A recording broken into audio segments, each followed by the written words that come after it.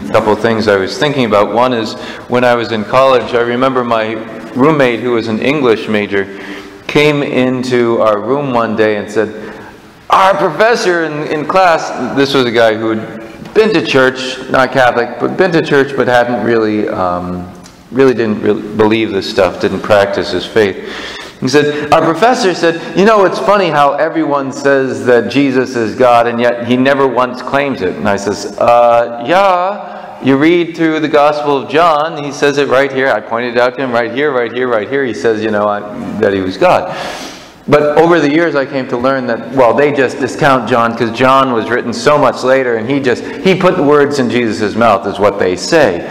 But what Jesus really said, he never said he was God, and yet today's gospel puts the lie to that, because they accept this as something from the quote-unquote historical Jesus, and yet this is words that only God would say. You have heard that it was said that to your ancestors, you shall not kill, and whoever kills will be liable to judgment.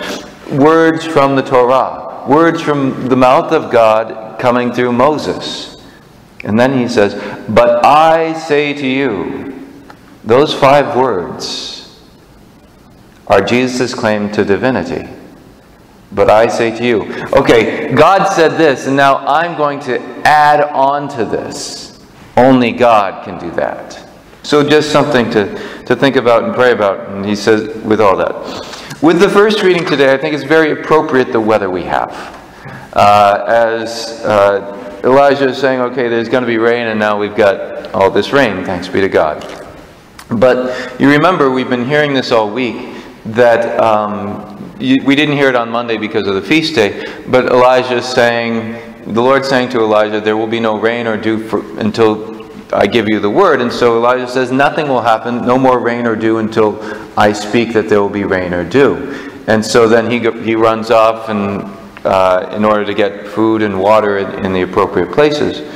And then yesterday we heard about how, 2 days ago we heard about how he approaches Ahab, and then yesterday how it's like, okay, the king, or rather the prophets of Baal coming, and the destruction of those prophets because they didn't follow God. Now, this is just immediately after that section where he says to Ahab, go up and eat and drink, there is the sound of heavy rain.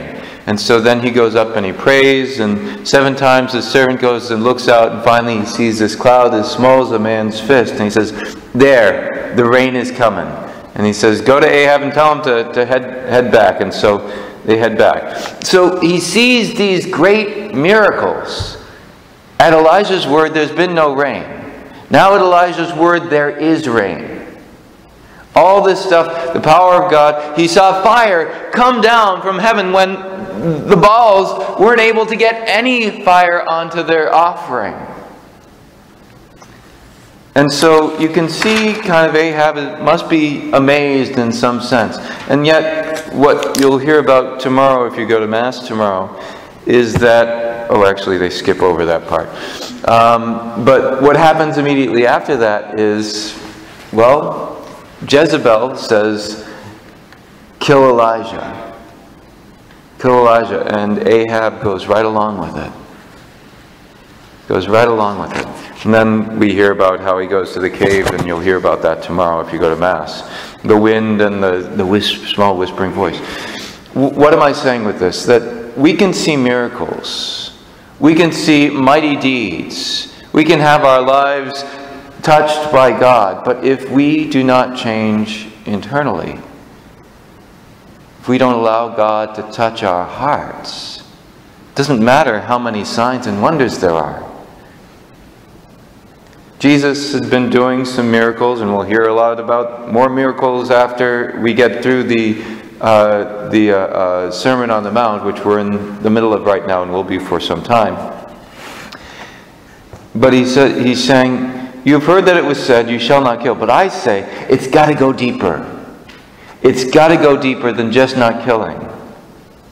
Whoever says to his brother, Raka, or whoever is angry with his brother, will be liable to judgment. You can't just not kill. You have to root out the anger that's there behind the killing. Whoever says to his brother Raka will be answerable to the Sanhedrin. That's an insult.